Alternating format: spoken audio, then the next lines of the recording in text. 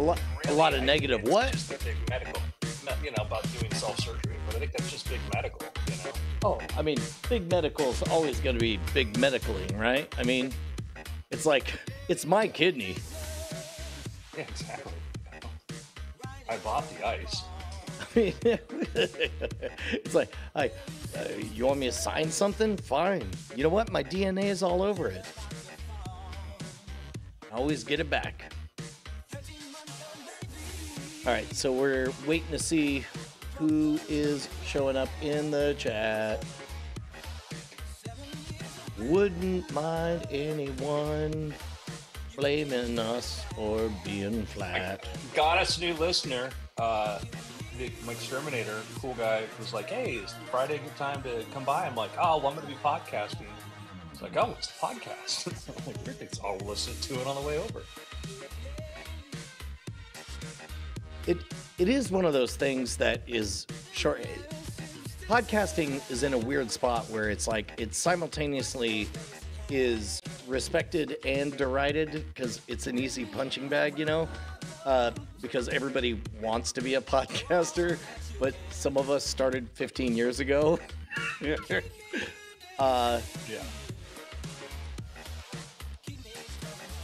Oh, there we are. I think the advantage, though, is that we 15, brother, a lot longer than that. It's like 19 years ago. I think that part of the thing, though, is that somebody coming to it now is going to look at it in a totally different medium. Will have eyes or ears that I just don't have, and that's the thing I appreciate is that somebody's going to go and like, oh, you can do this, and like somebody just mentioned cereal. That was funny because it was like, we'd been in this for like a decade, and cereal comes out. People are like, have you heard of this thing called podcasting? And it became relevant. That's when it became real. And I know Biocast's joking, but like that all of a sudden was, hey, if you told me months before, what about doing a podcast where you do like crime, follow true crime? I'd be like, well, people could just watch TV for that. That's not gonna work. Wah, wah, wah. Andrew misses the boat yet again.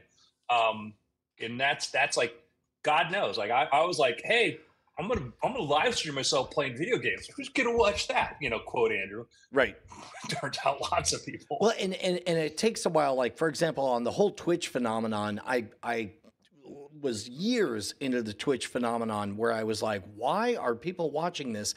And then I remembered, oh, wait, when I was a kid, I was playing video games on a couch, but only one person had the controls at any given time, and the rest of us would just watch them play and cheer for them. And it's like, oh, wait, that's what Twitch is. And then suddenly I understood Twitch, that kind of thing.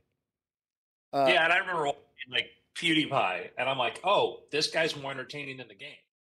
Yeah, yes, exactly. Okay, so assuming everybody is hearing us over the VOD, and it looks like everything is going through vMix, so when I record locally, I think we'll be good. Then what I'll do is I'll just hit this, and then I'll set you up as the next shot, and I'm going to count you down in 3, 2...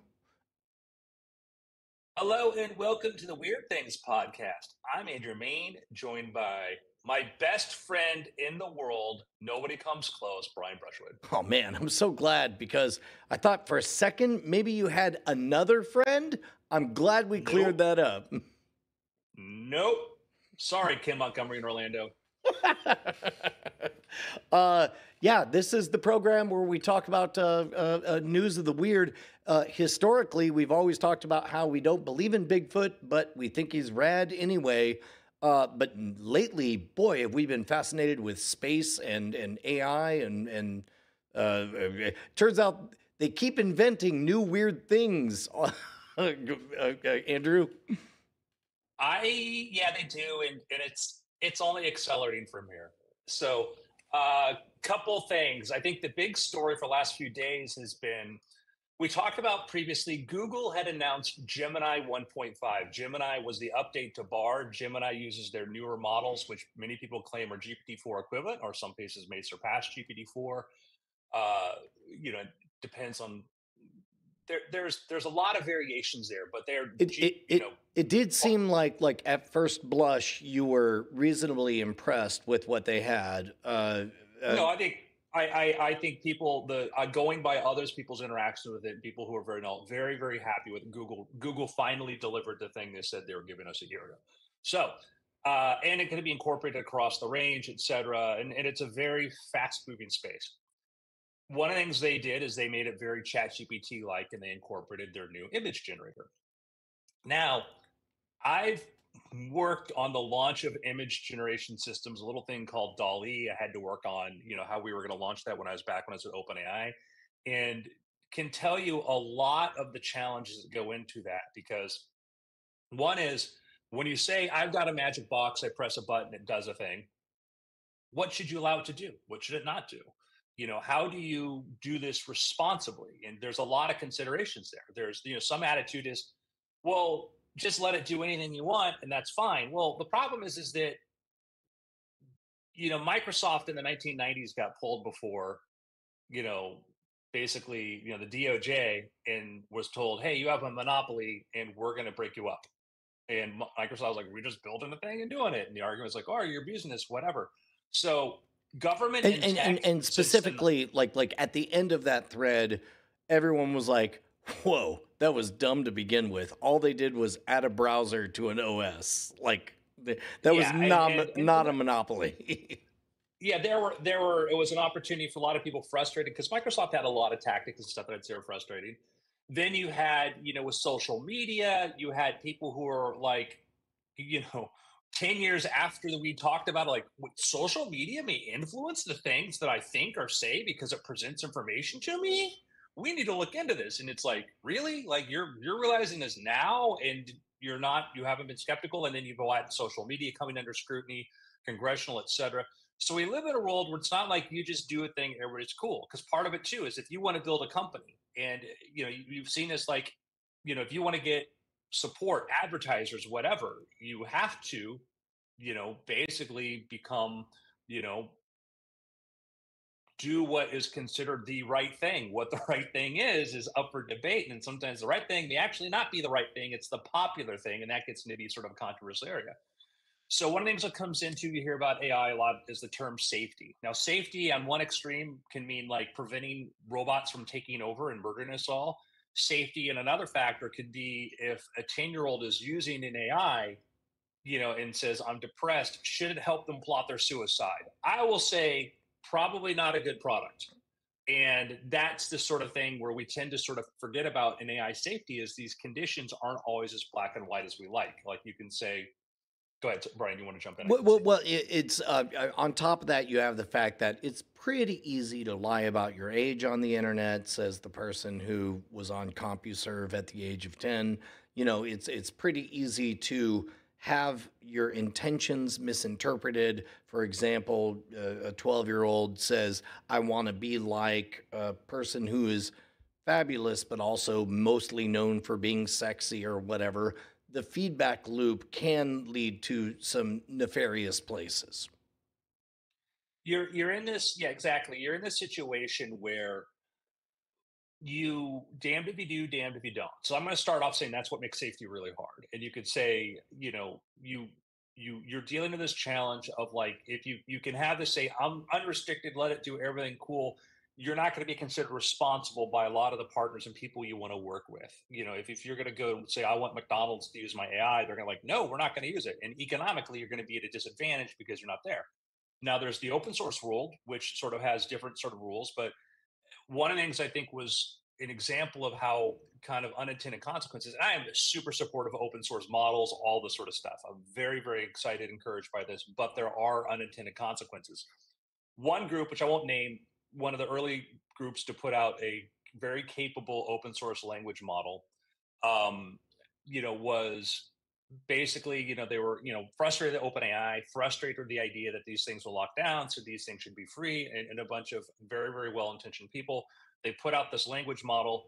The next thing you know, it's being used for military applications, which OpenAI's models, like like stuff weren't allowed for. And then you have like OpenAI is working on like using stuff to help like veteran mental health crisis counseling and stuff, and very conditionally.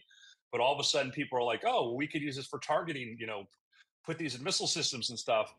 And That's a reality. And that's the thing. The open source group, I had a friend that comment on this. The open source group comments like, stop saying that. Like, it's true. This is true. This is what happens. You don't get a control when you put a thing out there, no matter your intentions. And I know that, like, I barely speak the level of language that you're talking about, but just to widen the circle, I know there are open source large language models that maybe had parts borrowed from other ones. There's legal and illegal ones, but there's definitely no restrictor plates on them. Is that correct? Yeah, because what happens is you put out an open source model and you might try to do some training on it, but once if somebody takes an open source model and starts using it to send you phishing email spam or whatever, trains it to do a thing and carry on conversations with you, because the person who made the model no longer controls the model, they can't lock it down. You can't stop it. Once the model's out there, it's out there. And this was a case where, and I don't have a problem. I think the responsible use of military technology is fine, but this was a case where this group would have been very anathema to, like, oh, you shouldn't use it for this. Well, it's going to get used for that anyways, because once you say you're not going to lock it down, it is not locked down. And you're going to see a lot of language models used, to write, to do call center stuff when somebody tries to call your parents to get them give up money and just stuff like this. And that's a reality. I'm not, and again, my point's not, oh, therefore they shouldn't exist. It's be aware, be aware. So my point is safety is hard. So when you want to be a responsible player in their safety, if OpenAI, had put out an open source model early on and it ended up being used in a very negative way, like phishing scams or something like that, there would have been an outrage, and there would have been, its marketability, ability to work with partners could have been impacted on something like that. So their safety exists for a reason. It can be a market reason, but it also can be some sort of societal reasons and whatnot. And so all this is as somebody very far on the outside, it seems to me like let's speak specifically about OpenAI. Number one complaint I hear about ChatGPT is that it does a lot of throat clearing at the beginning and reminds you that it's a large language model and that it can't actually think and it's just going to tell you what it thinks you want. And then there's always a lot of long-winded summary at the end, like, please remember, it may or may not be true. I may be hallucinating or whatever. All of that, I think, was absolutely the right move for a player in the branding, marketing, news cycle game. It's like that's the right way to play, as conservative as possible. But it sounds like now there are other players who are more fast and loose and going a bit nutty, and OpenAI's conservative position is paying off. Well, I would say that it's a balance. I would say that for working with corporate partners, working for people who are very care about public trust, it's very, very key. People can complain about Apple's, closed garden, but you were less likely to worry about malware. There's a trade-off. Some people just don't like that at all. They'd rather deal with it and use other systems. And that's you want that ecosystem where you have these different options. So I think that's there. So I'd say that I was just trying to make the point about, like, why safety exists. If particularly if you're talking about corporate, if you're building a corporate product, why safety exists, how far safety goes, whatever. And it comes to when you make a thing, you want to feel that it's doing the right thing, not just the idea that you're appealing to, other things, but what is right becomes the question. And that was, OpenAI's models got, criticized for being woke, because originally if you said, hey, explain the beneficial uses of fossil fuels, it would say, oh, I can't do that. And that wasn't because there was somebody there specifically saying don't do that. It's just because when you train stuff on a lot of, like, popular media, it's like you send your kid off to college, they're going to come back with a bunch of different ideas. If you read, mainstream newspapers, you're going to have come away with a certain kind of consensus. And that's the sort of thing about language models. And sometimes people wanted to attribute these things to some sort of nefarious sort of, let's turn the woke dial up. And we saw that with Grok, by the way, Elon Musk's model, because he was I'm going to build. Before we get to that, let me double down and like, there's what you intend to eventually do, and then there is boots on the ground tactical strategy. If you are first in the mind and the spotlight is on you, it is not a safe thing to be ever positioned as looking unhinged or any of that stuff. It is safe for the company and for the investors and for the team who's trying to build it. It's better to slow walk this forward and note how the public is perceiving it. So in that regard, I think OpenAI did a very responsible job. I think they tried to walk that balance as well as they could, and I felt like my own let's just throw it out there, see what happens. Sort of, I felt like when I watched how they were trying to temper it, whatnot, I felt that that made sense. So you're in a situation where you're trying to do what's right, etc. Elon was very critical of ChatGPT. Anytime it said something that was woke or whatever, he would retweet this. He puts out Grok and immediately gets torn apart because Grok is doing the same thing. And then Elon's like, well, because I trained it on, and like we trained it on public news. And it's like, you're saying the same thing, OpenAI said, and that was, he kind of got caught off guard by that because he didn't understand. I don't know what was going on in his reasoning or whatever, but he was in the same situation too, where he created a model that was more, quote, woke than he intended. Right. Well, and also Elon is one of those curious characters who speaks enough marketing to know what's going to pop and get people excited, but also lacks the patience for to acknowledge the importance of time. Like reputation is character over time, and if you have no time, then you just whatever we see at that moment. This is a little bit of marketing talk, but anyway. Yeah, no, absolutely. So, and I'm not trying to criticize him. I'd say that I would say that I would qualify his he fell victim to the same criticisms because these things are hard. These things are really hard. What I'm trying to say, there's a reason that institutions want to do things that are safe, or institutions that have, as you said, reputation to worry about, concern, whatever. If you want to, have major hospital districts and stuff use your technology, if you want Fortune 500 companies to do it, you have to display what they perceive as responsibility. What that is challenging. So fast forward to Google and Gemini, and both all the major LLMs have this sort of thing where they've been trained on safety, and some of those ideas of safety are up for debate. And is that really being safe, or is it being overly woke, or whatever? That's a debate to be had, and where that should be. And they have an image generator in there. And this was a thing. It's just the same thing with Dolly, which we talked about at OpenAI. Is it, how do you make something that anybody using it feels that it can represent what they're trying to express and stuff, and OpenAI went through, hey, we're trying to adapt this, trying to make this thing more useful. There's criticism early on because like the first versions of it, you said, show me a CEO. It'd all just be a bunch of dudes. And, you don't, you put your 12-year-old daughter sitting down user and says, oh, I want to write a report about being a CEO. Give me these images of CEO. And it's all guys. It's like, well, that's not a good stereotype to reinforce. You want to show diversity there. Then there can be the idea that, how diverse should these things be? And so Google with their image generator and Gemini got a lot of flack because it seems, and I could be very wrong, they kind of turned the dial a little bit too far. Yeah. And So they're so so they moved a bit too far to the safety side. So I just asked, "Hey, show me the cast of the Weird Things podcast," and now show me them on the mountain.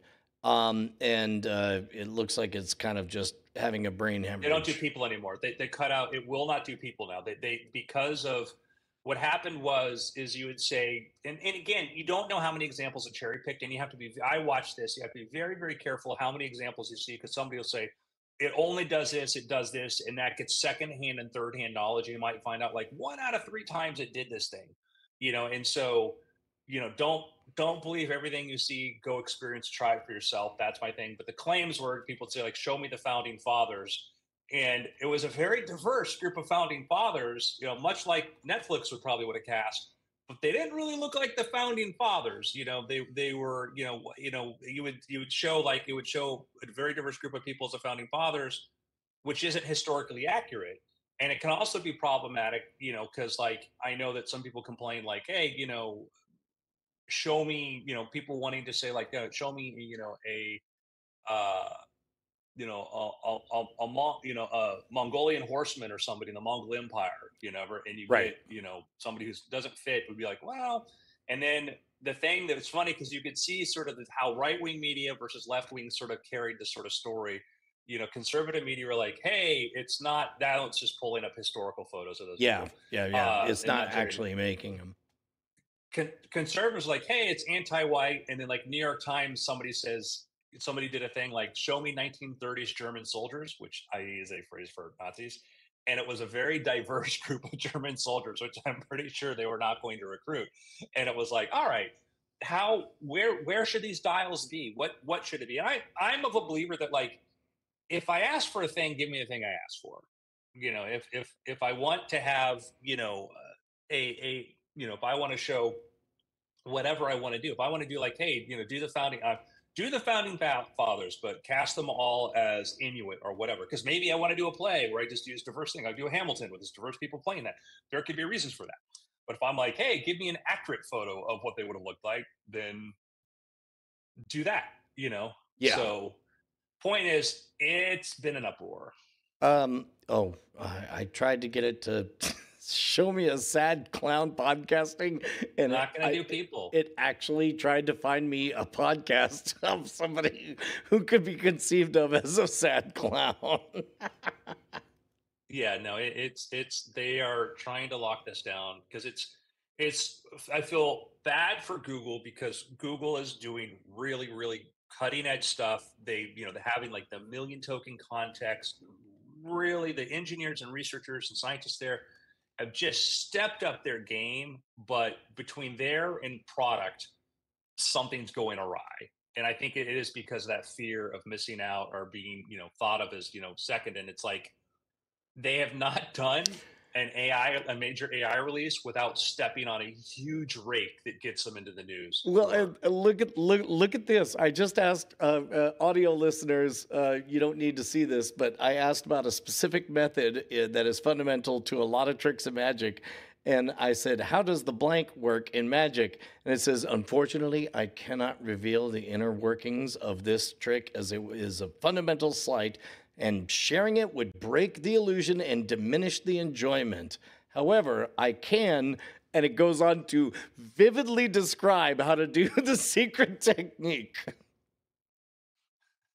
Well, take some work there. And that I'm was a like, question I brought up early on in the safety. Was like, what do you consider? Would revealing a magic trick, would it be impacting the livelihood of somebody? And I didn't have an answer. I said these are things to think about. They're like these edge cases.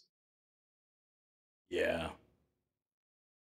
This is one of those moments where it's like when we launched Scam School, we on purpose made sure that we didn't talk about magic. We're like, hey, man, it's just a cool way to win free drinks at the bar. And now it's like whenever you search magic, you get other YouTube channels and not mine. I'm like, well, dang it. But then again, I survived the the exposure ending, firestorm. Yeah, the jihad against Brian Brushwood. Yep. Yeah. So it's a challenge. It's a challenge out there, and I think that the problem is that the answers aren't as easy as people think they are, because one group would be like, hey, the based group is like, get rid of all the filters and that stuff. Like, okay, cool. I'm working with an educational organization that's advising schools across the world. What do I tell them to use? Do I say, yeah, just put these chain rules in front of this, model that has no safety on it? Like, I could say like, hey, this 10-year-old's got to learn. That ain't gonna fly. That's not gonna work. And that solution's gonna mean, if it's not tenable for them, it means fewer kids get access to these tools. That gets prolonged, and I'm not going to bring about the future that I want. And it is a lot of having to sort of make these choices. So it's not easy. Yeah, the uh I don't know. I'm actually of two minds on the functionality of AI when it comes to searches, because we all know that AI, can hallucinate. And I know that you are dismissive of the prompt that I'm very proud of like give me a truth confidence score because it can be very confident and also very wrong. Um, I I'm very curious. I know for sure that AI makes for a great writer's room, for a great brainstorming session, for a great, write me a scene that looks like blank or whatever, for a great, like, first year right out of college intern, I'll do my best. And I like the fact that AI can always be told, nope, that's not right, try again.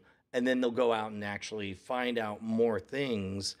But but that places it in that woeful mushy middle of functionality.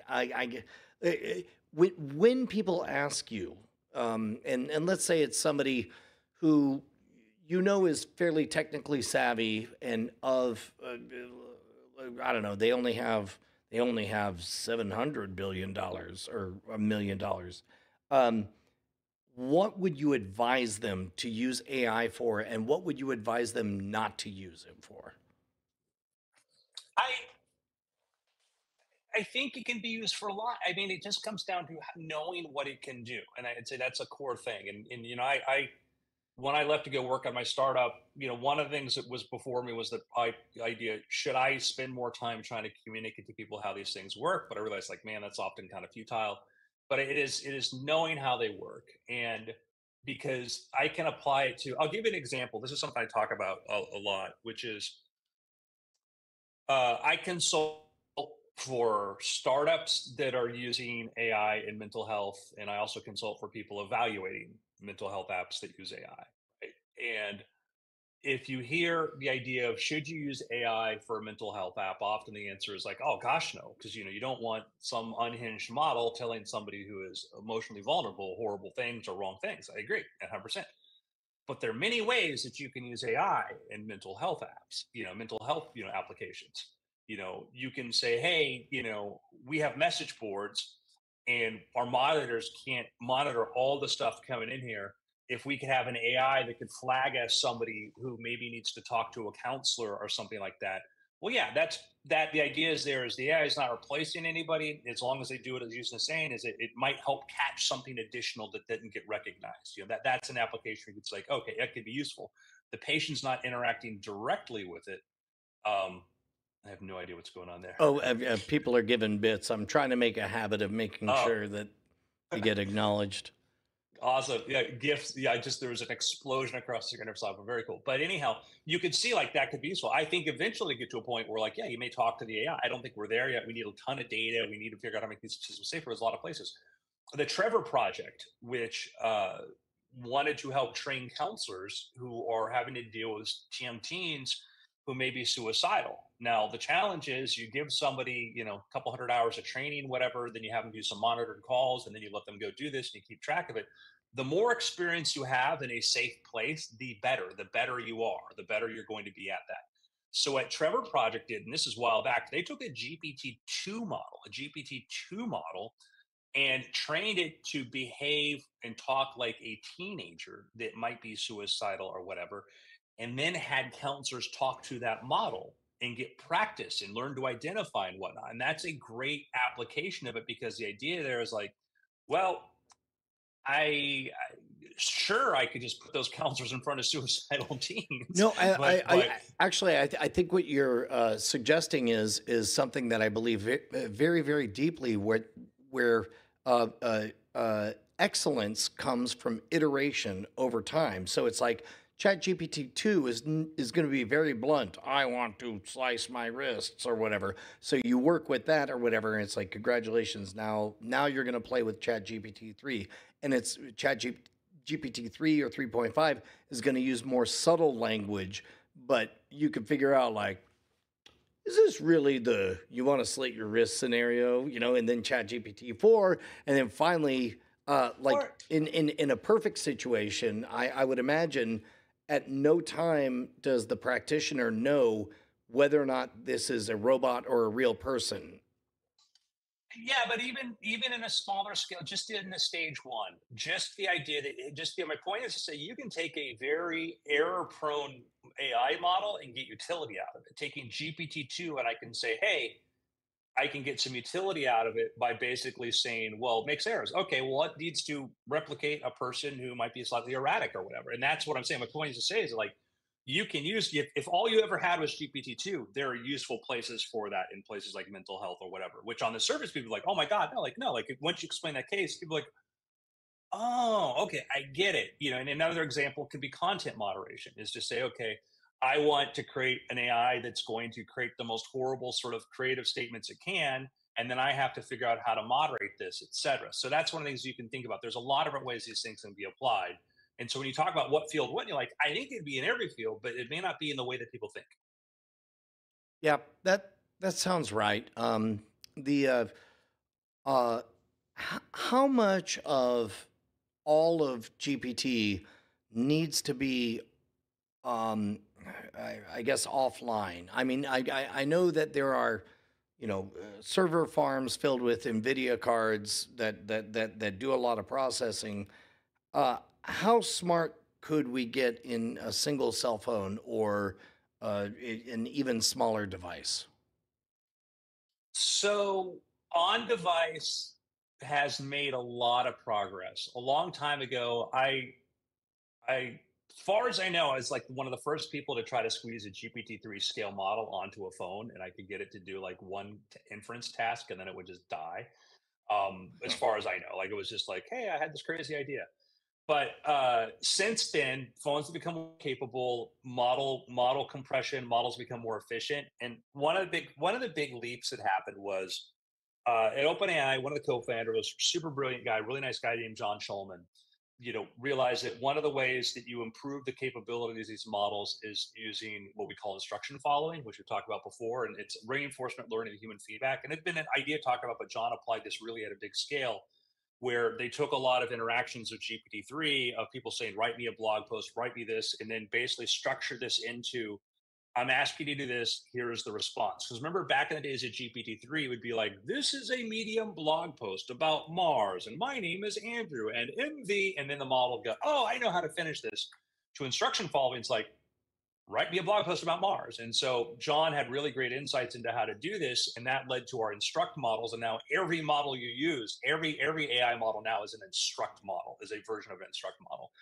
And what happened with that though was we realized like if you take a lot of instruction following data, like a lot of examples of that, a lot of these little smaller open source models, like Mixroll 7B is probably one of the most capable open source models right now. Although Google just released Gem or whatever, which people think is really highly capable. You give it a lot of that instruction following data, and it becomes really good because it's training, it's learning, it is as it learns a lot of generalization stuff from there. So it learns it in kind of on a deeper sort of level, I guess to say. It's kind of like it learns by immersion, so to speak. It's going to learn how the world works by looking at these examples of a model following a task for a person. So that's shown us we can compress these models even smaller, particularly for single purpose stuff, particularly for just trying to do certain kinds of things. So you could put on your phone right now a really good chatbot model that you could carry on a conversation with and whatnot. It's not going to have a super long context length because that's when it starts to take up a lot of memory and RAM. But with some tricks and stuff, you could create a very convincing chatbot on there, and you can do some work on a model right on your phone. How far do you think we are from uh, let's say first wave AIs, by which I mean there's a wave of characters that we talk to, Cortana, Alexa, Siri, or whatever. How soon until I know they've been making incremental improvements, but how far away do you would you speculate that we are from them being powered by much more talented deeper algorithms? So the challenge for Siri and the device I will not name that's next to me, Sorry, um, the one from is Amazon. Yeah. yes, is that they were designed off of almost like 1990s level ideas about AI, which was very natural language processing, very, very NLP, very rules based, very this, and not very flexible. And they look for, if I hear this keyword, then I'm going to look for this and do that.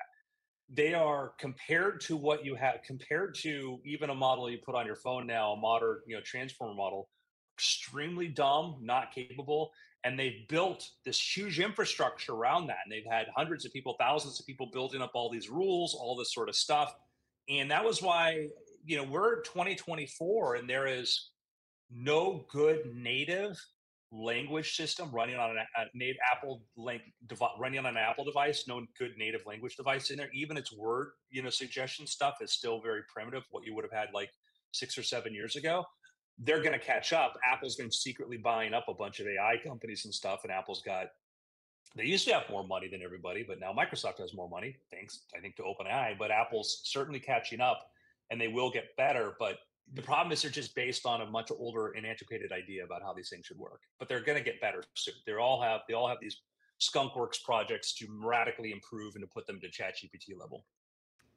Yeah, I wonder how the user experience will be corrupted by perfectly rational moneyed interests. Like, for example, when I talk to my Amazon purchased unnameable device, I'll ask for a song, and it'll say, playing songs kind of like that song on Amazon Music.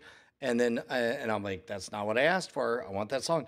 And it's like, well, I mean, maybe you should subscribe to Amazon Music. And then finally I'm like, play Spotify this, and it's intolerably precise about like, oh, you didn't say that fast enough. I'm sorry, I didn't understand. So I've learned to very quickly say, hey, blank name, play Spotify, artist, Hilltop Hoods, song, drinking in the sun or whatever, and then maybe it'll give it to me. Because they're using what they call as a bag of words technique, and it's literally just looking to see what words pop up. And I'll tell you, I saw something with my Apple TV last night, which I thought was funny. Was Brian, I don't drink, I don't want to spit take, whatever. My wife had never heard of Archer. I'm sorry. Yeah. What? So, and that came up because we were watching Boy Kill. Did you see the trailer for Boy Kills World? No, not yet. So it's Bill Skarsgård. Looks like crazy, crazy balls out sort of like action sort of movie. He plays a guy that lost his ability to speak, and so he has an inner voice, and his inner voice is the last voice that he heard, which was a video game with H. John Benjamin doing the voice of Archer. Yeah, so it's just H. John Benjamin. Is his inner voice. That's wonderful. It's a great gimmick, just great gimmick. So anyhow, I'm like, oh, I'm like, yeah, it's H. John Benjamin. The guy did Archer. My wife's like, what's Archer? And I'm like, oh, let me show you. And I go to Siri. I'm like, hey, Archer. I use the Apple TV. I just used to say Archer. Yeah. All I said was Archer. And it goes searching for Sterling Archer. So it knew. No, but it didn't know. I mean, what it did is it was using like an embedding search, and it just decides, well, if you say Archer, you probably mean Sterling Archer. Like, no, I meant the show Archer, and it was a frustrating thing. It's like, man, there's no way I can get it to find the thing I wanted to find, because they're making assumptions about what I'm trying to find, and it's not smart enough like a ChatGPT, or I could be like, hey, man. That is definitely one of the things that I really appreciate about the way ChatGPT works, is that it doesn't need precise fidelity. Like when I talk to the unnameable Amazon device, I must like close my mind and write a command prompt that takes it directly to the place. Whereas with ChatGPT 4, it's you just, the more you talk, the more of a word cloud you generate, and the more precise it gets. It's in every way the reverse. Instead of one precise, execute command.exe, it becomes, yeah, I don't know. There was this thing, and oh man, I just graduated, so it would have been around 1992. But I remember there was three dudes, and they were talking about like it sounded like they were singing about banging, but they was like coy or whatever. But the one girl was bad, and then it's like you're talking about Belle Biv DeVoe, Poison. Would you like to listen? Yeah, it's amazing how much it's able to, because it's a pattern seeker, its ability to find these patterns. And sometimes it can find very weak patterns, and these are what we call hallucinations. But it is amazing. I know now when I try to remember something, whatever, it's often a very good resource to sort of say, It "Hey, is walk me down this excellent for path." like tip of the tongue stuff where it's like you almost remember there's a part of the brain where like all the language lives, and you could talk this stupid way because it also depending on what version you have remembers what you how you talk, but you're like, well, what's the part of your what's the talky part of the brain? It's like on one hemisphere or the other, and then it will come back with it's like you're talking about Broca's area. I'm like, yeah, that's the one. But there's this other one Yeah, that's that if it gets messed up, then you just spout out word salad and like you're talking about Vernica's area. These were both developed, and I'm like, yeah, that's what I learned in college. yeah. And then I've forgotten the Carl Sagan book, Broke His Brain. So we're getting more fallout from the OpenAI release of Sora. Oh, Sora, this the video one, right? yeah. So that was last week. OpenAI announced Sora, which we talked about, I think, in the last show. Sora is the new video generator model from OpenAI, which there had been really cool stuff coming out. Pika, Google had Lumiere, some really stuff that coming along the way, and Sora feels like a big leap forward in capability because we talked about it doing really widescreen, really complex stuff. I've shown people stuff, and they're amazed, because you look at the stuff like there's dogs in snow and whatnot, and some of the stuff you would not, there's no way you wouldn't be able to tell that it was AI. Some stuff you can, more complex stuff and whatnot. But headline that was in Variety and Deadline today, and this is a quote. Tyler Perry was in the middle of expanding upon his studio that he has in Atlanta, and he was looking to do an $800 million expansion. And apparently, quote, well, I mean, this is from the article, Perry is already voting his wallet on the subject. His plans for an $800 million expansion of his Atlanta studio are on hold after seeing a demonstration of OpenAI's text to video model Sora, which has created a stir with its cinematic video. He is telling filmmakers, hey, you're staring into the abyss, in a conversation with the Hollywood Reporter. So, uh, And uh, um, I I don't know how deep we want to get into this whole meta debate because everybody's going through a little bit of a existential crisis, thinking about like, well, can it replace me? What we've said on this program before, and what I believe is, if you are a mechanic, if input comes in, you fix it and then spit it out, then yeah, I would say be concerned about AI. But if you are a human being and people like the fact that you're a human being, uh, you probably have less to worry about. Now, in this case, we're hearing about Tyler Perry, a human being who people go to Tyler Perry movies to see Tyler Perry. If he's deciding to eliminate a lot of other people that he may perceive as mechanics, oh no, oh, no, he's not. He is worried. He wants regulation. He's saying we've got to be very, very concerned about now. And his fear is that unless we regulate, unless we prevent this from happening, this is going to be devastating. So he's not prevent. all in on this, as far as I can tell. Well, okay. Let's talk about that prevent. How much preventing this do you think is possible, Andrew? Well, here's the problem.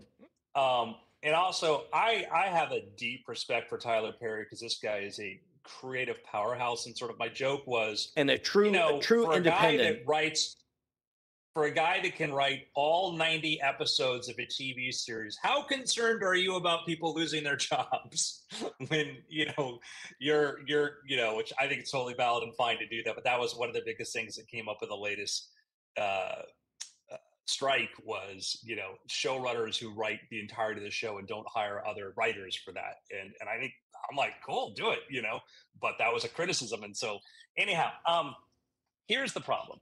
So you had a strike. We had a strike. We had a strike, this Hollywood strike, you know, writers union, actors striking because of their concerns about, hey, how are we going to, you know, how much of this pay are we going to get from residuals, from streaming? It's a very new economic model. And there needs to be these discussions. Doing it so closely after the pandemic and not even having a recovery, you know, there's some people that question that, but that's neither here nor there. Problem is, while the strike was going on, people were still watching stuff. People were watching stuff, but some of these things they were watching were made in other countries. They're watching other kinds of content or they're watching YouTube videos. Hollywood's enemy is not AI. Hollywood's enemy is every other form of entertainment on the planet. And like you talked about, Brian, is that I believe that my prediction is 10 years from now there'll be more people employed creatively than there are now. Yeah. I do think it's going to be, you know, think about this. If you can use AI, instead of Netflix saying, we're going to make, you know, $100 million movie per quarter, we're going to make $25 million movies that are going to hire directors, hire writers, and hire actors and some other crew people on there. And maybe the same net number of people are going to be able to work to some capacity, but we're going to be able to make 20 times as much content. And hopefully some of it will be great.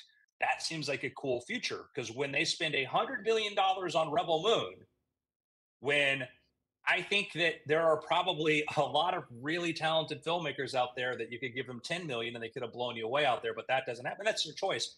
I think the opportunity increases, but there's always going to be like, I just funded a feature where the filmmaker Alex Olam shot this in the using a volume. He's a graduate at FSU, and so FSU has the volume, the same kind of soundstage they use for Mandalorian. And so Alex was able to shoot this in its exterior locations, interior locations, and stuff. Most of it takes place inside of a vehicle.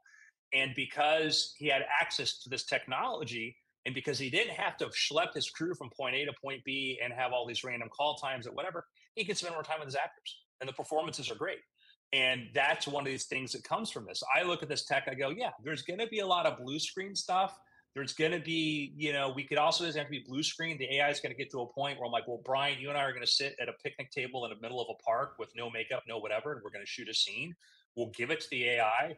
It's going to give you and me Viking beards. It's going to put a Viking encampment around us, but we still get to act. We still get to do this. Also going to make us 20 years younger and more svelte. Yeah. I mean, and to be honest, like this is kind of the game of animation where it's like, and even as your voice gets more gravelly or whatever, it's like you could de-age your voice. And the important thing is all of art is a thought reaches another brain. And it's really hard for me to want to slow down intentionally any of that.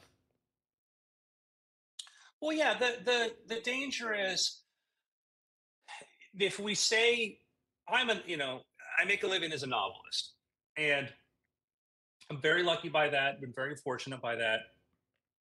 If I said no AI generated books because I don't want it affecting my business, that's a hypocrite. I'm a hypocrite because I use machines and AI for all kinds of other stuff that's disruptive. And for me to say, no, AI doesn't get to touch my business.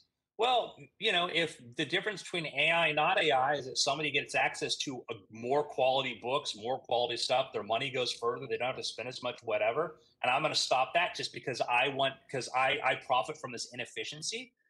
That's not cool, you know? And so I think that if a filmmaker says, I want to have a tool, I want to have the best tool to tell my story, and be like, well, is it the best tool? Like, that is subjective. If I decide, you can't decide for other people. I can't tell Christopher Nolan, you've got to use digital. He's going to do what he wants. So I think that it's like anything, you know, people talk about like, you know, we shouldn't be sending, you know, our factories overseas and stuff. Okay. Do you want to pay the higher prices?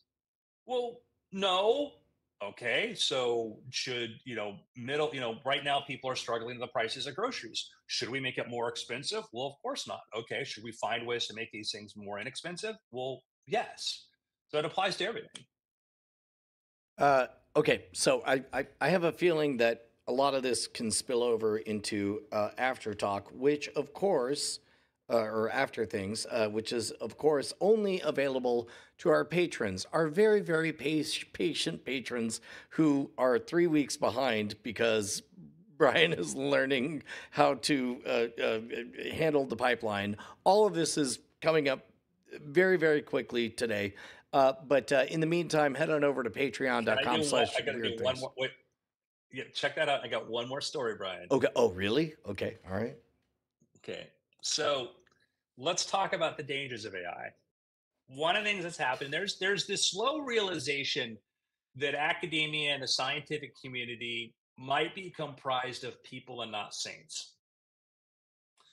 Okay. All Hard for right. people to take. Before you continue, can I tell you about the crazy Freakonomics podcast episode that I heard that was titled, Why is There So Much Academic Fraud in Academia?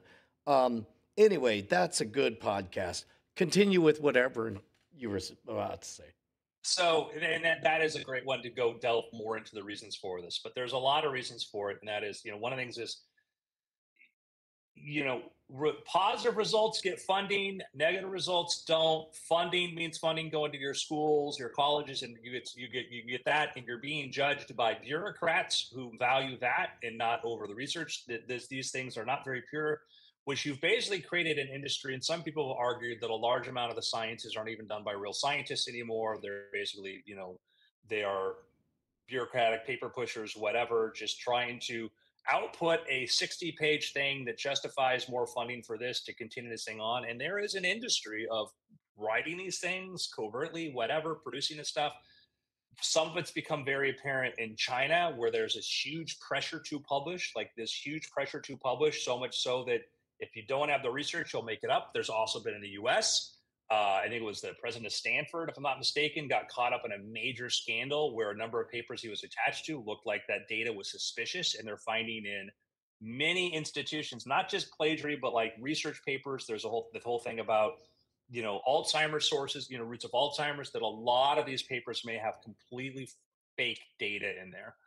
A recent research paper called this into light. It was published in a couple, I think two Chinese researchers, where somebody was looking through this and they noticed they were talking about rats, and they had some diagrams that looked completely mid-journey, mid-journey diagrams, which is both BS text, and then a diagram of a rat with an obsessively extremely large genitalia.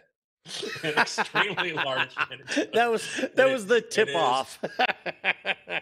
yeah. Uh, uh, and one word, DCK, DCK.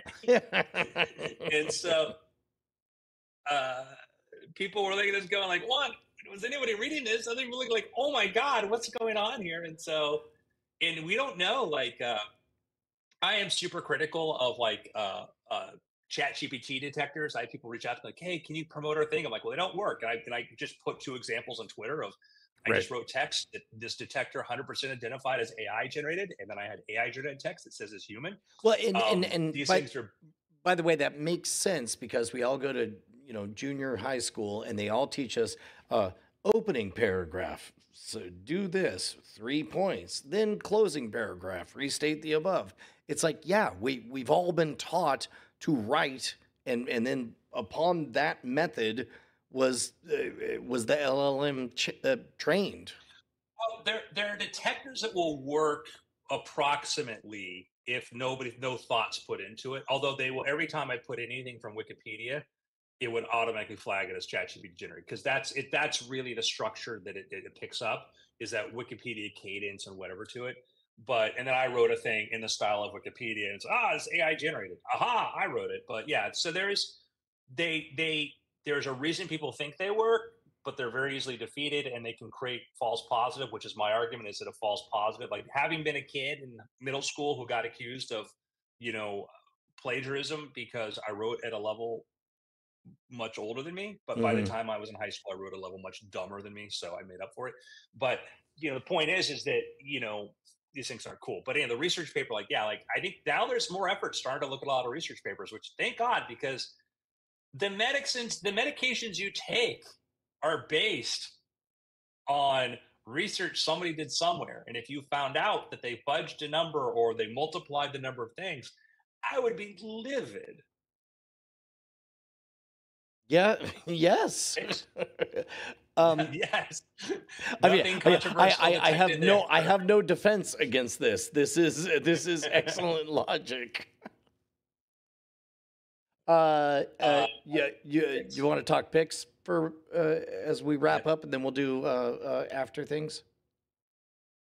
Yep. So uh, I mentioned before that my 11-year-old daughter wanted to see Lower Decks, watched one episode, loved it very much, and loved it enough that, there was one reference. I'm like, oh, I guess you should know about this other thing. And she says, Dad, why don't we just start from the beginning? And this week we finished at the end, and hopefully it won't be the end, but we're fully all the way caught up on Lower Decks outside of, I believe, Star Trek II, The Wrath of Khan, and Darmok and Jalad at Tanagra. Those are the only non Lower Decks Star Trek things that Callie knows. And she loves this universe. She loves this show. And knowing that this one show can represent so, what to you and I was so many different things is a real blast.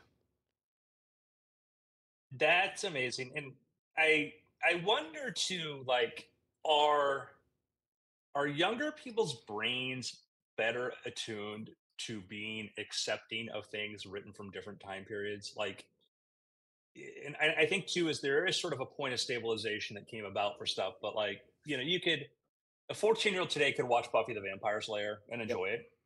And even though that show is now 20 years old, but being a 20-year-old in 1984 trying to watch an hour-long drama from 1964. Oh, would have been agony, right? So, Yeah, so you'd have to re yeah. uh, I'm going to say it depends on the source material. For example, um, Yeah, yeah, yeah.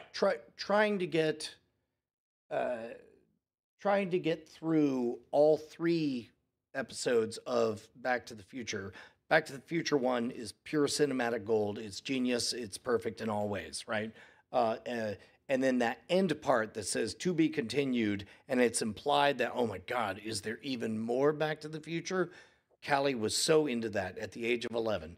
Then we started watching episode two, and she's like, oh, they got a lot of stuff wrong about the past and the future, or the future and the past. And then by the time we got to episode three, she's like, Dad, can we just skip to the end? And I'm like, okay, okay. And so we did. So some things age not well. Now, meanwhile, my 16-year-old is old enough for me to like, she went through the entire with her friends, the entire Chucky franchise, and she's on the very last one. And I was like, "Oh, do you have 10, 15, 20 minutes? Are you familiar with Paul Verhoeven? Have you ever seen RoboCop?" And she was like, well, I gotta watch The Bride of Chucky. Okay, all right. And it's like, she got through the over the top, like everything's been commercialized, even space flight and medical services and the police. And I'm like, isn't that crazy? That's how it turned out. And then it's like co-ed showers, and then it's like maybe the cops should strike. And it's like I'm like, that was crazy at the time, sweetie. And she was almost tuned out until the ED-209 showed up, and that deep growl happens, and it says you have 20 seconds to comply. And then she was like, this is not CGI. What is this? And I'm like, well, this is stop motion animation. And she screamed, why doesn't everybody do this? This is awesome. And then the dude gets like blown to hell. His body is exploded into bits, and there's no question he's dead. And then somebody shouts, somebody get a paramedic. And she burst out laughing, and she's like, this is the greatest show ever. It's interesting how some things do survive and some less so. There's if you get a chance, I don't know if she likes the stop motion. Have you ever shown her Clash of the Titans? Well, once this only happened last night, so it's like once I heard that, I'm like, okay, I'll take her back to Sinbad and the seven seas or seven quests or whatever, and then before that, Clash of the Titans, and then before that, Jason and the Argonauts, all of that stuff. Clash is like I love Clash because it was the last movie Ray Harryhausen worked on. Yeah. And that was sort of like the pinnacle of his career. We finally kind of I think did a really good job of it. So I think that's my pick. I think that's a great gateway into that stuff. So my pick is that I had this in my Netflix, excuse my like whatever watch list for the longest time. Like I keep meaning to watch this, and then some reviewers said, "Coming up, I'll be doing a review on this." I'm like, "Okay, I got to watch it before he puts out a review." 1978 the 1978 invasion of the Body Snatchers by Philip Kaufman. That is the quote. That is the expression. That is the no spoilers here, but but that is the haunting image. Oh, so good. Yes, so good. They kept it a surprise, and even on the set, Kaufman didn't even tell the studio how it was going to end until they watched it. So it stars Donald Sutherland. Yep. Great Donald Sutherland. Donald Sutherland's peak. It stars Leonard Nimoy playing a psychiatrist, this 1970s California sort of pop psychiatrist. It's great. Veronica Cartwright, who would show up in Aliens a year later, and Jeff Goldblum. And because of Goldblum, course, very, very, yeah, very early Goldblum, the early kind of Goldblum pre-Fly. There's Goldblum before Fly, then Goldblum post-Fly, and man, I mean, it's shot in San Francisco, and yes, it is a 1970s movie. But it holds up. Like you look at what Kaufman was trying to do about the personal turmoil of this, and I dug it. I really, really dug it. I remember it as kind of like the Secret Invasion scroll story, as sort of a thinly veiled what if they're all communists thing. Does it read that way nowadays? So the Kaufman, like the original, so it's weird. The story of this is kind of funky weird. So the original version was the 1956 version that Don Siegel directed. He actually makes a cameo. So does what's his name? The guy that starred in that version. He makes an appearance in there too, in a role that's kind of connected to it. But the Kaufman, I believe, had said, Kevin McCarthy, Kaufman had said that he wasn't trying to make it political so much. I mean, although there's some comments in there about like, oh, what happened? Did he become a Republican, become this, whatever? He was talking about the idea of like conformity and the idea of you have this very vibrant city that's very, very embracing, and all of a sudden, what happens when everybody kind of conforms? The 1956 version, people said, or maybe, I don't know, Kaufman maybe that, but Siegel had said he was not trying to make any political statement about that. And people said, oh, is it about communism? Is it about the paranoia of that? The thing that gets forgotten is that the original movie may have been heavily influenced by a Robert Heinlein story, which was sort of talking about the idea of things being erased, and that was the Puppet Masters. So Heinlein wrote the Puppet Masters. Oh, that's right. Which later became a movie in the late 90s, right? Yeah, it became a movie later on, and that was very much the idea of, there was this idea of, because it mentions like the Iron Curtain and this and stuff, and so I don't know. I don't know. And I think what's interesting too is that the puppet masters there was like these aliens are sort of attaching themselves to people's backs. And the way that Invasion of the Body Snatchers worked was these flowers show up in these pods, pod people came from that. Like pods make replicas of you. And then later versions Invasion, and I think that they may have done that originally to avoid, copying, the whole idea that Heinlein had. But then later versions just said, "Oh, we'll just throw open somebody's mouth, and now you're an alien." Yeah. So, dude, so that's my pick: Invasion of the Body Snatchers. that one has been long enough that I think it'll be amazing to. I'll see if I can get the 16-year-old to watch it. There is, and I'll say this: is there is something going on in all the scenes. There's something going on, and Kaufman is, it's a very, very, very talented director. Give me some examples from Philip Kaufman's directing career. Includes, he did a Michael Crichton book, Rising Sun. But let's look at his filmography. The Right Stuff, which I thought was great. He wrote the story for a little thing you may have heard of called Raiders of the Lost Ark. Yeah, maybe something will come out of it. Yeah, Outlaw Josie Wales, whatnot. So he's had, kind of an independent kind of guy. I think he, is a collaborator with like Coppola and whatnot. So. All right. Well, here he does think through his stuff. Let's wrap this up so we can do after things. It's been weird. Oh wait. Okay, do it again. It's been weird. Nailed it. Okay, cool. I'm gonna go pee. We'll leave the stream on for a little bit, and then we'll come back and we'll do after things. All right. I'm gonna step away, but I'm not gonna say what I'm doing. Okay. No, I'm peeing, just for the record.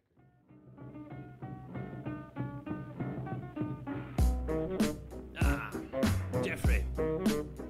What's that you have in your hand, boy? Pass it over. A telegram. Oh dear. Seems someone has been biting me. Fetch me my trousers at once. No, not those. Those are my time travel trousers. Those are my tea trousers. That's it. Those ones. My fighting trousers.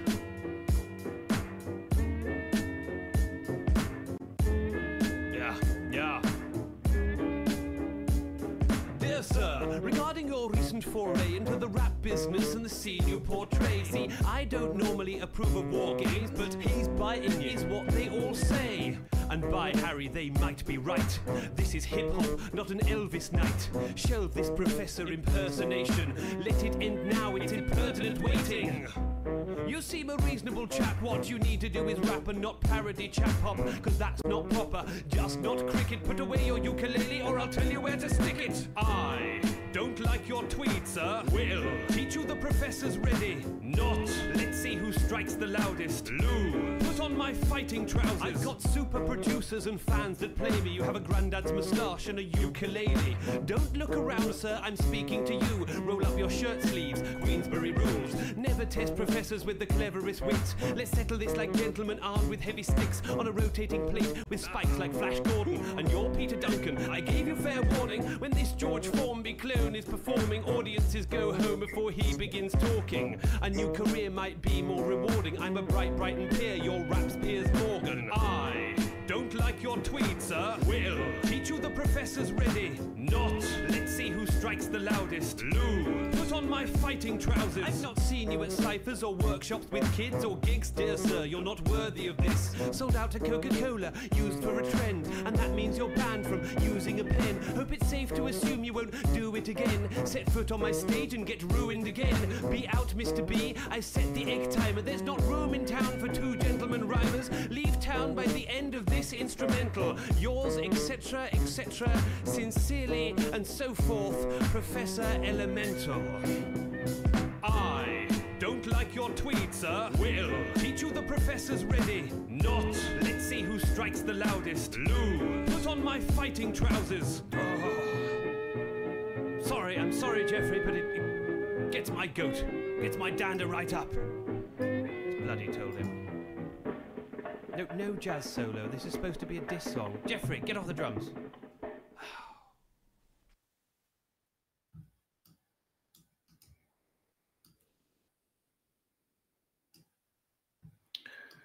BioCow, did you just ask a question, or is that from before? I just was not looking at the screen.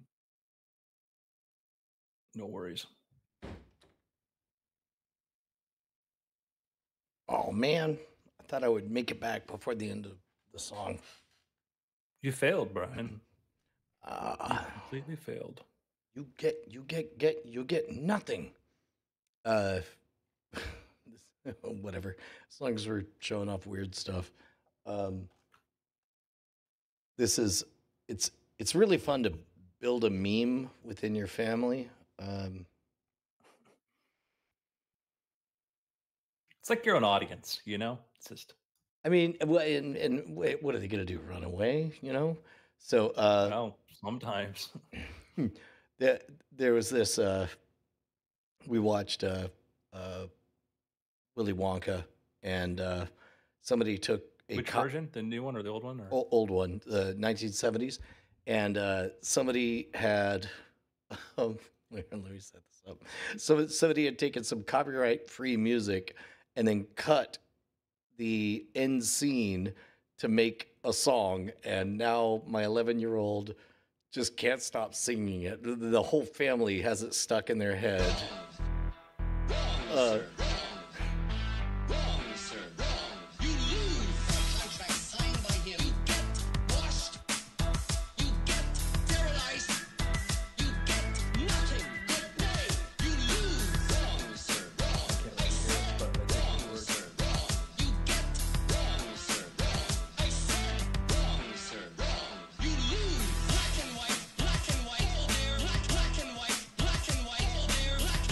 Oh, are we having the thing where you can't hear it? Yeah, I can't hear it. No. Ah, bummer. Yeah, anyway, it's good. It's tasty. But it's just chops from that scene to some copyright free music. My kids. He has like Gene Wilder, and I'd say like what I like about like I'd say that like one of the things that Will Ferrell had is that conviction, just a clear conviction to the character. And Gene Wilder especially is like, I don't think I'm watching a guy playing a character. I just feel like I'm watching kind of an angry, crazy guy. Yeah. Okay. All right. So let's do this. We'll just start with us, and I'll count you in, and we'll do after talk. After things. Sorry. Should stop naming all the shows the same thing. 3, 2. Hello and welcome to After Things. I am joined by Brian Brushwood. Hello. And mainly I'm here because I'm not so easily distractible. Like, I don't want to just run off to South Carolina to see what's going on. Why would you go to South Carolina to see what's going on? There's nothing going on there. Like, it's nothing. That's what I say. There is no outcome in South Carolina that's going to affect anything. Certainly no surprising outcomes. Yeah, there's nothing going to happen there that we're going to be like, well, that's shocking. Like, I'm so glad I went to South Carolina to, see that. So what do you want to talk about in After Things? This is, of course, the segment I'm where going to be throwing an eclipse party on the day of eclipse in San Francisco, where you won't see it. There's nothing happening because that's the thing people do now. Speaking of which, do you want to come on out and see the eclipse? It's going to be a heck of a party. We'll see. I think I reserved my tickets, but yeah, we'll see. All right. Yeah, no, that's at this point, I guess we're doing eclipse report with Brian. So 5 years ago, I called my shot. We started doing yearly as long as we could. Curse you, COVID. Founders Day picnics, and we've had a lot of fun adventures. We've had music, we've had comedy, we've had games and tournaments and giant trophies. It's been really, really good, but it has also all been leading up to kind of this April 8th. And for those of you who are so inclined, you could buy a ticket to the event at scamstuff.com and just look for Founders Day. You'll see it. But the I spent a lot of time worrying about too many people are going to want to show up. But what I'm discovering as we get closer is, a lot of people have figured out that you could see the eclipse at a lot of different places. And for me, emotionally, it's like, yes, you can drive and look at the moon eating the sun, and it will be delightful.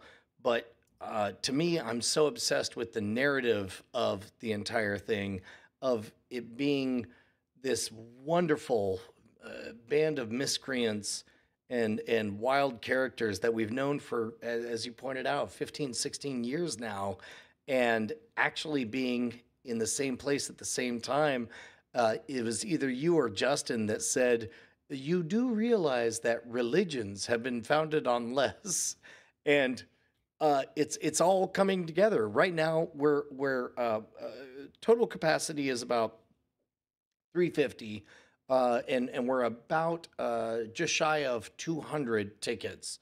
If you're hearing this and you're on the fence, I strongly encourage you to come on down and enjoy the eclipse, because while we'll only have like 2 minutes of totality compared to the 3 minutes that Fredericksburg will have, we'll also have bathroom facilities, and you'll be surrounded by people who already love you.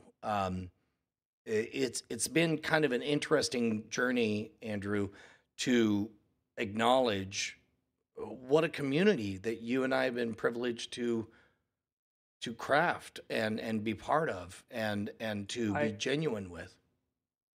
I can tell you that the last eclipse, and I went to go see. The last time there was a total eclipse was coming up. I was sitting in Burbank in my apartment, and I see that this is coming up, and I'm like, you know what? I want to go see this. Like, I had anything going on for the next few days. I'm like, I think I want to go see this. And I try to think of all my friends, like who might want to go. And I go text Rudy Kobe, and he was living in Vegas at the time. I'm like, hey Rudy, do you want to go see this? And like, I'll pick you up in Vegas. And Rudy's like, yeah, sure. So got in my car, drove to Vegas, grabbed Rudy, and we headed on up and had a great time hanging out. Rudy Kobe, the coolest magician on the earth. Just crazy time. We found ourselves in the middle of, um, uh, went all the way up to Idaho, and where, one of the totalitarians, and we go to this little, we get into the area where we know it's going to be passing over, and we see like this gas station, this lot, and they're like, park here for $20. I'm like, I guess we could do that. But I look up on a hill, big hill, and I see a water tower, and I'm like, let's go there. I don't know what's there, but there's a there there. Let's go there. So we just get in, we drive up there, we get up there, and we find it's like Brigham Young University or whatever's there. And we find that there's free parking. So we park, and there's people hanging out in the parking lot. We're waiting and wait. And I'm like, you want to walk around? I'm like, yeah. So we start walking around. We go up a hill. Next thing you know, walking through a neighborhood. And by the way, Rudy Kobe is wearing his lab man outfit, so he looks like he just landed from a spaceship. And we're walking through this nice neighborhood, and people are like, hey, how you doing? What's going on? I'm like, we're from LA, and we could tell. And then we get to this neighborhood, we get there, and then I look out there and I see, looks like a field. I'm like, huh. So I make a left and we keep walking. Next thing you know, we are at this area, we're at the base of the top of the hill, and it's just like wheat field, whatever it is, crop growing on and forever. And we find this spot where there's an RV and these other people gathered there in the middle of the field. And you can see clear into the valley from here. We look around like, this is like the perfect view. And so we decided to watch there. Met these people, really nice. There's dog running around, and Rudy's like, this is like Close Encounters. I'm like, yeah, this is very much like we heard there's this thing and we're there and talking, and all of a sudden the thing with an eclipse is it's hard. There is partial and a total. A total eclipse is a very different experience than a partial. A total eclipse, there is it is a dark ring in the sky that you can just look up at because the sun is blocked out. Well, And you it should be said that even a partial eclipse is a wonderful, dreamlike, wild experience. But as you and I both know, does not hold a candle. oh, to I've the been seen many partials, and that's why I almost didn't go. I'm like, well, I've seen a partial. I didn't know the difference. Yeah. And the difference is you just look up, no filter, whatever, and you look up and you see this, you see the black hole in the sky where the sun was, and these weird tendrils of energy, the solar rays coming out. The thing that happened too was everything got, and that happens to impartial. Everything gets quiet because wildlife and animals are like, "Is it dark out?" I'm like, okay. And the frogs are like, "Time to go to sleep," And it just got super calm, and we could watch the shadow, just the darkness, sort of pass over us and then go across the valley. And I've said there's, the only one other experience that I compare that to is when I was with great white sharks and I'm down in the bottom of the Pacific Ocean, Isle of Jaws, surrounded by great whites. And it's just this incredibly weird thing where you're watching nature and it's full force before you and you're just small on it. It felt like that. By the way, my Shark Week special Intervene Ghost Diver is available on Max right now if you're a Max subscriber. Nice. So anyhow, that was, yeah. So I and to be able to see that, I had a great experience because I'm there with my buddy. What would it be like to be there with 350 close friends? Well, show up and find out. Yeah, I'm hoping it lands the way I want it to. I've been slowly tipping parts of it. One of the bits is that famous comedian and skeptic George Hrab performs a like 34 or 26-minute version of the entirety of Dark Side of the Moon.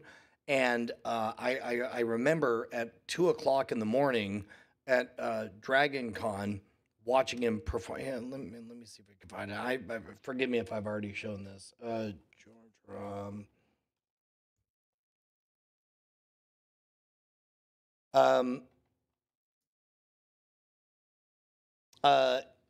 Number one, if you're younger than I don't know, 30, you probably don't know the mythical status that Dark Side of the Moon has for the rest of the world. Any such assumptions of what somebody under 30 now knows, Brian. Yeah. Well, I mean, like you and I in our lifetime, The Dark Side of the Moon is one of the most best-selling albums of all time, and has world records for it, right? So during this time, George Hrab just sits down and just performs the entirety of it. It's wonderful because it takes you through various soundscapes, and it talks about such simple themes that are timeless, aging. There's a track called Time. There's a track called Breathe, Run, Rabbit, Run, and then there's Us and Them, which is, if you pay attention to the lyrics, is about the Cold War face-off between the USSR and the USA. But then near the end, it becomes introspective, and there's a track called Brain Damage, talking about a band member who was institutionalized, and they're like, well, here, take a listen. On the dark side of the moon. Can't hear it. All I heard was Dark Side, and now I just see that. Lunatic is in my head. The lunatic is in my head.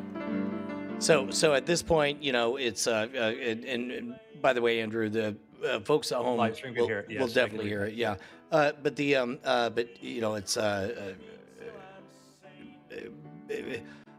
you take the blade, you rearrange my brain, you fix me till I'm sane, that kind of thing. But then at the very end is this incredible crescendo with the final track called Eclipse. where it's, and all that you blank and all that you blank and all that you blank and all that you blank.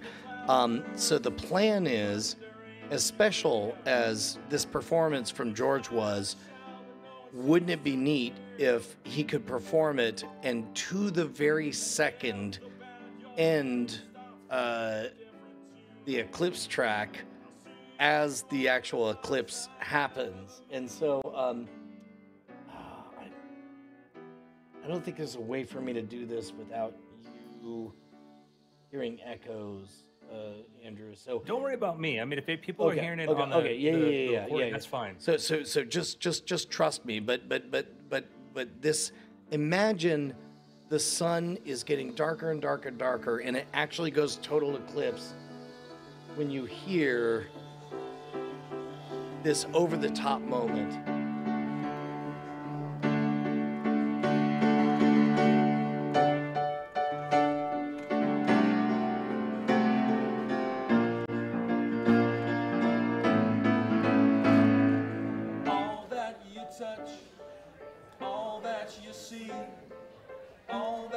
Taste, all that you feel, all that you love, and all that you hate, all you distrust, all that you save, all that you give, and all that you deal, all that you buy, beg, borrow, or steal, all you create, and all you destroy, all that you do, say, all that you eat, and everyone you meet, all that you slight, and everyone you fight, all that is now, and all that is gone, and all that's to come, and everything under the sun is in tune, but the sun is eclipsed by the moon.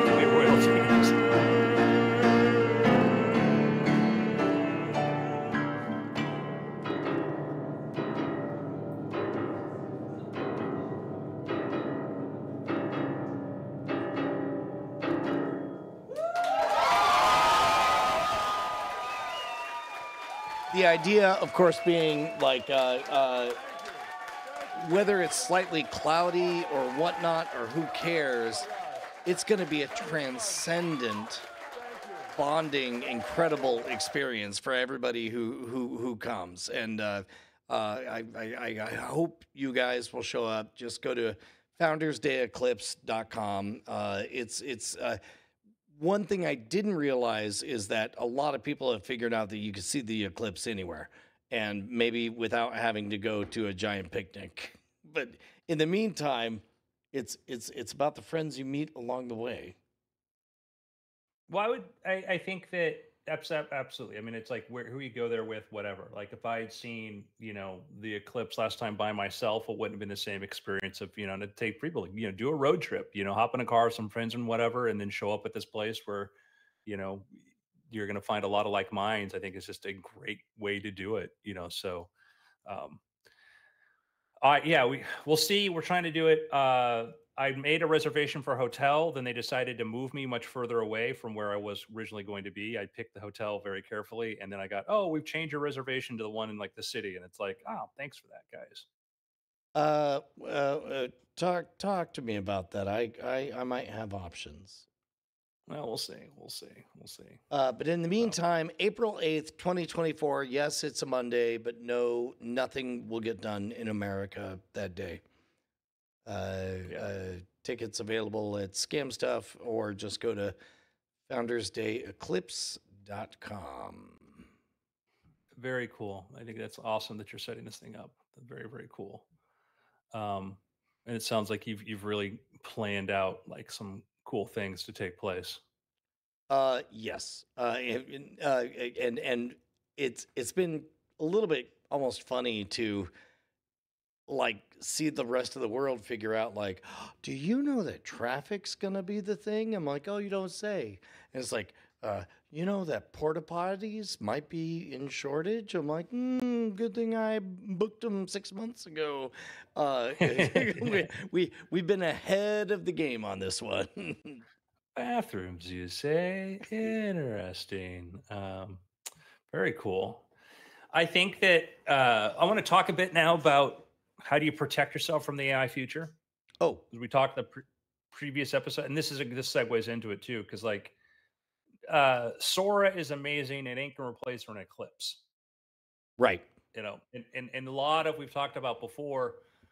There are going to be shifts taking place. In the previous episode, we mentioned, you know, Tyler Perry's really concerned about what's going to be the impact of, you know, AI generated stuff. And Brian has pointed out that stuff where there's a human at the center of it still matters. And this is the argument I presented to people is you can hire Tom Hanks' brother to do Tom Hanks' voice if you want to make an animated show, which maybe you do for the kids version of the direct video version of Toy Story. But when you do the theatrical Toy Story, you hire Tom Hanks. Why do you hire Tom Hanks? Because people know who Tom Hanks is. Yeah. You know, and Tom Hanks is going to go hop on the couch for Jimmy Fallon and talk about it and be a person. And when you hear that voice, you're not just hearing Woody, it's Tom Hanks, everything comes with it. And that's not to say that you're not going to get a lot of CG voices used across stuff in video games. You will. But there's a reason people got excited when Keanu Reeves took the stage at the announcement of years ago for Cyberpunk. Because all of a sudden Cyberpunk became 27, became more real because this person they know and love got paid large amounts of money now to be in this franchise. And that is going to mean things. And that mean that everything will. I think a lot of children's entertainment is going to be completely AI generated because a 7-year-old kid doesn't care if a robot made it or, you know, if Mr. Rogers is a real person or not. But as we get older and we develop identities and we understand personhood and whatnot, then these things will start to matter. And, you know, the example I give is like, why is reality TV a thing? And we could argue that it's kind of very scripted, but it's the idea exists that these people are real. Now, the events may not be, but the idea that there's some connection to that. Kim Kardashian is proof that the robots won't completely take over. That's my claim. And, you know, Christopher Nolan famously still uses film, tries to minimize the amount of CGI that he uses, still uses it, but it still kind of reduces it. You know, Christopher Nolan's going to be making things on film with real actors for a long time, of course, because it's a cost factor he'll be able to afford to. So, but what do you do if you're, you know, a gaffer? What do you do if you're a lighting person? What do you do if you're in that part of the industry? And, you know, I think very soon you're going to shoot with, you know, I was talking to a filmmaker about, you know, how the movie creator was using much smaller, you know, 4K cameras to shoot the film. And the idea that production is shifting into these smaller cameras and stuff, you will be able to shoot a feature on your iPhone and it could be grainy and all. And I'm just going to go into an AI and I'm going to up the color and do this sort of stuff. So I do think positions like, you know, a lot of positions, lighting gaffers, things like this, electricians and stuff, they are under threat. My suggestion is, you know, you think about getting skills in places that are going to be needed. One of the things that's been happening at, I think, major NFL games, I believe it is now, Apple has been filming them in spatial 3D. And that's been happening more is that there are people now looking into like, okay, well, what's going to be a new medium? Well, capturing live events in 3D, capturing stuff in new formats. So I would say is like, what other areas are new that are going to need people and skills? And that's the thing to think about. Well, think about, and this is me just coming up with this on the fly, so it's probably dumb and stupid, but like I'm going to bet that most people who are gaffers or key grips or whatever aren't there because they love cables and love moving them, but they are there because they would love to be there for the entire process of the creation of things. And let's say all of a sudden there are no cables to gaff and there's no grips to key or whatever. There still will be a position for, I'm going to invent one right now. Hey, for the over-the-shoulder experience, can I be the guy? And like, what's that? Oh, it's basically I stand over the shoulder and I watch you create the process, and eventually you sell, after the movie becomes a giant hit, we sell a 2-hour documentary of how you made the movie. So same, that's something that we wouldn't think of, but it fills the same void of a person wants to be there to see the creation happen. And they could do so in a way that where a gaffer was an expense, all of a sudden an over-the-shoulder Zoom guy becomes a net benefit to the value of the entire production.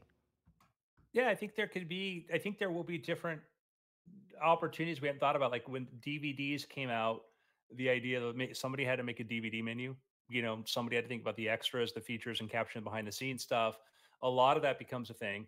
I do think like the number of roles, yeah, are going to shrink on sets. That there are going to be fewer people employed on sets and that's happened already. That's been shrunk a bit. Like, you know, LED lighting changed a lot of that, and that it's hard to sort of equate it, like how much did that really change. But once you're able to use LED lighting and fewer lights, etc., that made a difference. Once you started getting these cameras with higher dynamic ranges, you would hire your lighting designer to come in, but you might use slightly less lighting, which might have been or slightly less lighting rented from the rental house. And a lot of these things have been invisible. And we're getting stuff too now where audio is going to have a big change because you've used assume you've used the Adobe audio tool for cleaning up voices. Yeah. The podcast tool, it's phenomenal. It is phenomenal. And you can take and it is only getting better. And it's going to get to the point where I just need to have something recording their voices on set. And I don't need to have super sophisticated sound gear or whatever. I just got to know that mostly that I have it. But if I don't have it, great, I can just stitch it in.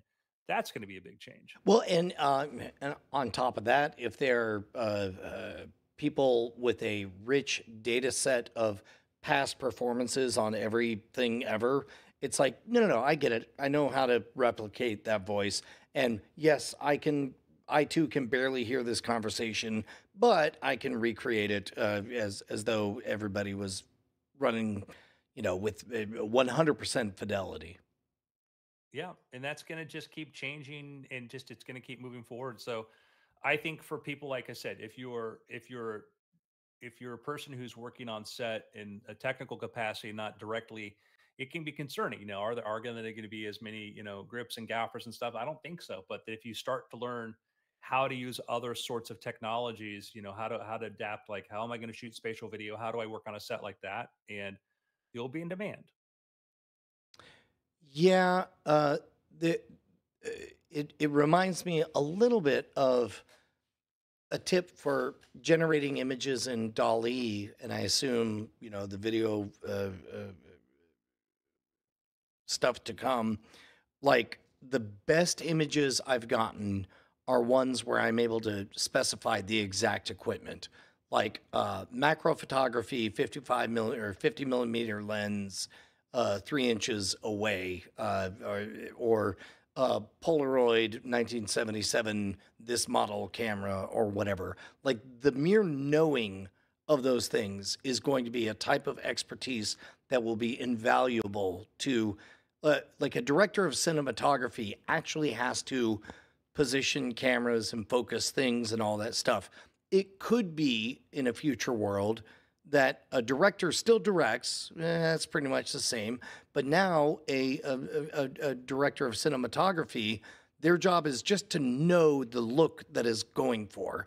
And it's like, and they close their eyes, they pinch their temples, and they say, focus with a high headroom reminiscent of Mr. Robot, roughly keep golden ratios on high contrast areas. We're aiming for 1967 Leica lenses, no lens flares, background and foreground in focus. And it's like that is the same work that somebody would do, except for they don't have to do the work, but they get the exact result.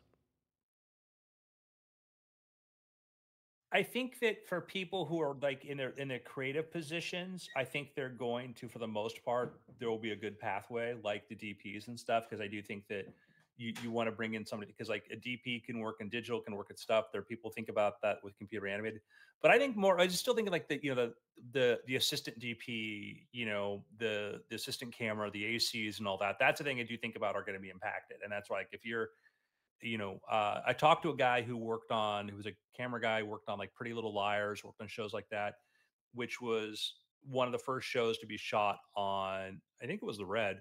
And at the time, he's like, yeah, he's telling everybody, yeah, this is all going to be, everything's going to go digital. And back then, they're like, no, we're going to film. And he was right. Everything went digital. And he was a guy that was learning and embracing digital. And as things became more digital, he's a guy that was able to continuously work in the industry because he understood where it went.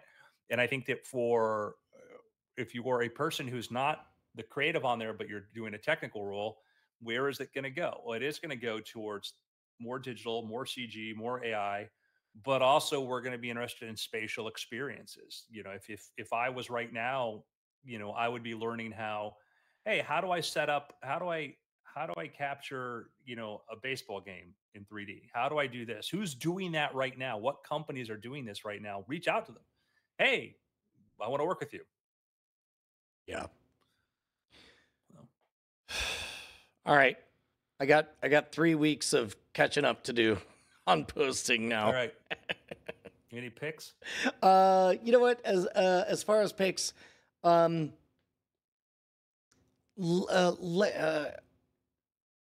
it's been a minute since I've had something I'm like really stoked about. You know what? I'm gonna do a self pick.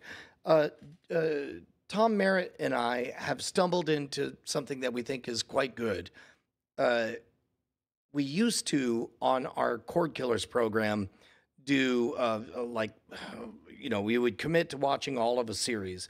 The problem is some of the series were good. They'd have their ups and downs or whatever, but it's like, wow, we did it. We finished The Shield. We finished The Wire. We finished Game of Thrones. We finished whatever, the Westworld, But lately, we want to go through more stuff faster, and we stumbled upon the format of first, best, worst, last, which means every month we watch the first episode of a series. Then we watch the highest rated episode of a series. Then we watch the lowest rated episode of a series. Then we watch the last episode of a series. And the first time we did our lap of it was about the West Wing. And it was great because it's like first episode, like, I understand why this is popular. And then it's like best episode. I'm like, oh, it seems like this is a really emotional episode. Worst episode was the most fascinating one because the worst episode of The West Wing was great. It just didn't happen to be about any of the main characters. And so that's why it got rated worst, not because anything was wrong. It was just an amazing episode. And then we watched the last episode, so we felt like we got the whole story. So we intend to keep on doing that, but I would love... write me personally at brian@schwood.com if you have any suggestions for entire series that we should do that first, best, worst, last experience on. Sounds cool. My pick is Founders Day Eclipse Picnic. What's the URL again? FoundersDayEclipse.com. There you go. Everybody, it's been after. Nailed it. Do I have to change nothing? No. All right. Well, cool. I'll tell you what. Give me a few minutes to futz around. You're going to be around for a bit if I have a question, right, Andrew? Yeah. Want me to stay on the call? I don't think there'll be a need to. Okay. I think I could do it. It's just like I'm gonna have to dedicate the next 90 minutes to it, and I haven't had that opportunity until just now. All right. Just let me know. Okay. All right. You got it. All right. So long, people on the stream. Boo, boo, boo, boo.